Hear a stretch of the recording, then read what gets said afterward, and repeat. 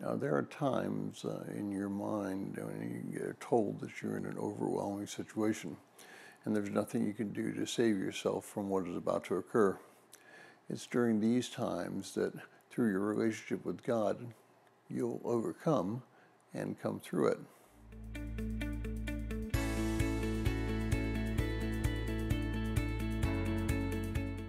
If you're joining us in going through the 6-month reading plan through the book of Psalms, today's reading are Psalms 123 and 124, and I encourage you to read those Psalms. Well, Psalm 124 verses 2 through 5 says this: "Had it not been the Lord who was on our side when men rose up against us, then they would have swallowed us alive. When their anger was kindled against us, then the waters would have engulfed us.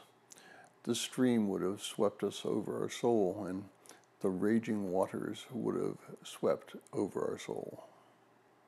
The psalmist wants to encourage us when we're feeling completely overwhelmed with life struggles.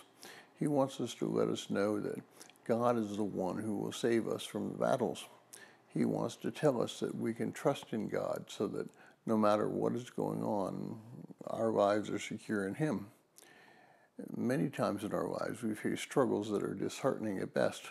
There doesn't seem to be a way that anything good can come out of the battle, and we just don't understand why God has taken us on this path. But no matter what, we are in the midst of the struggle, and we only have two choices. The easier way is to succumb to the struggle, and the other way is to place ourselves in God's hands. The battle is what Paul must have gone through when he was jailed in Philippi. He had not done anything wrong, and yet here he was sitting in a jail cell, not knowing what his punishment would be. This is what Peter must have gone through immediately after he denied Christ.